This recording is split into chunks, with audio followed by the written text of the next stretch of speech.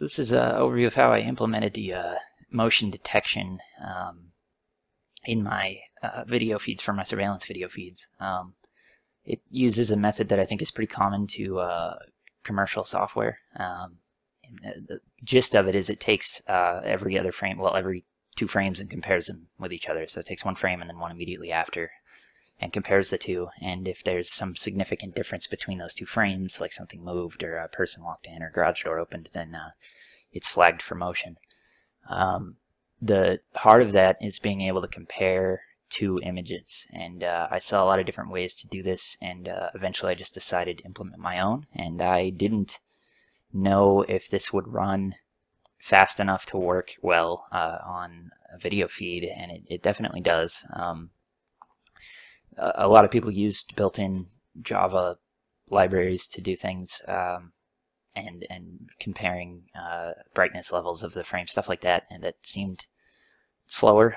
Everybody I saw on the internet, all the examples I saw were doing this on just static images, not something that needed to run as rapidly as video frames. But what I did, and I didn't know this would work at first, but I thought I'd try it, and it runs extremely fast. It's definitely fast enough to run between frames of video that's only 10 frames per second or so over Wi-Fi. It has ample time to run between it, and there's no noticeable performance loss. What it does is it takes the 2 frames in, and it first gets the size of the smaller frame. I did that because I don't want any out-of-bounds issues or any other exceptions involving the loop that's going to iterate through the pixels of the image. But in reality, these are surveillance cameras that are in the same size image. They're not going to change between the 2 of them, but I just implemented that in case I do use a higher resolution camera on one feed. And that's the thing, these Wi-Fi cameras aren't really that high resolution. I think they're 420p. I am confident that this would work on high definition, but it might be a little slower. Obviously it would be, so I don't know. Haven't tested it, but for my use and for I would think most IP Wi-Fi cameras, this would work fine. But basically what I do is I take the dimensions of the smaller the frame, in this case they're going to be the same, and I iterate through every pixel, row by row, column by column, which, like I said, sounds extremely slow, but it's not. It runs plenty fast enough to be between video frames. And what it does is it takes the RGB value of the pixels of each pixel, and it subtracts the value off. It takes the absolute value of the difference between those 2. And I did have to set some thresholds here, so like the difference between the values, if it exceeds this level, or if it's less than this level, we won't flag it as a difference, because when I was first testing this, I noticed it was sensitive enough that I could do something like open the image in an editor and then save it without making a change, and it would flag it as different, probably just due to the encoding that software did to save it as another JPEG or whatever format. It was enough to alter it from the original image. So I had to add these thresholds in, and then this is a standalone project I made to show a visual representation of what this is doing. So this is a little bit different than the actual one that I implemented for my desktop client, which I'll show in a second. But it takes the difference between the RGB values, and then in this case it averages them and assigns the difference of that RGB value for that pixel to a new pixel in another image, and then displays that on a frame just so we could see the differences. So these are the 2 images I'm going to compare. They're identical right now. This is me at the racetrack a couple months back. They're identical right now, and so not remarkably, if I run this, we don't see a difference. It's just black. And then if I'm to make a small change in this image and then save that, and we run this again, we'll get a output. The pixels that were different are marked, that yellow value coming from the difference, the absolute value of the difference in the RGB values for those pixels.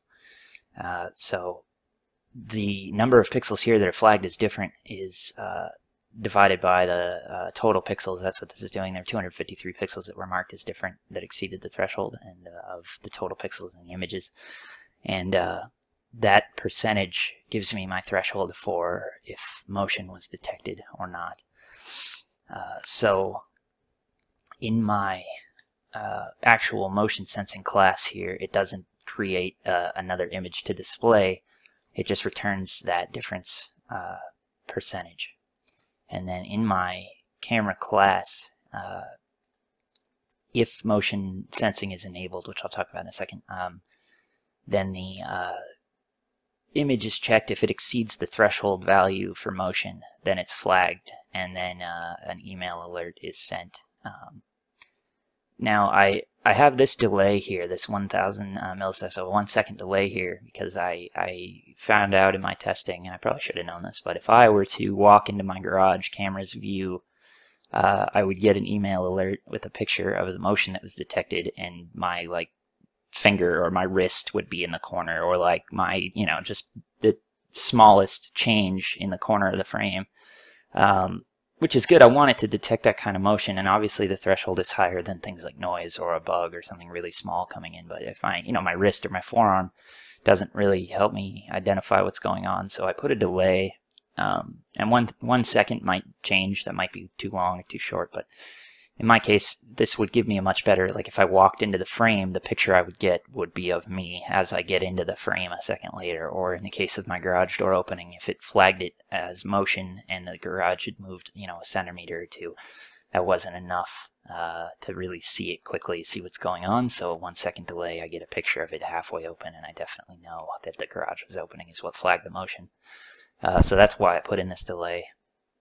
And then it just takes that image, scales it, and then sends it to my email address via this emailer class, which just uses my Gmail account through SMTP and a subject line that says attached or screen captures the motion and with the name of the camera, so I know which view came from. And then through the same motion alerting, I'd like to implement that my Android app will get an alert that doesn't delay. There's no email and no waiting for it to go through an email, so it would be direct to my Android app via the web service. That will give me a vibrate or a tone and tell me there's motion sensed, and then I can just open up the Android app, go to that camera view that set off the alert, and then see what's going on with it.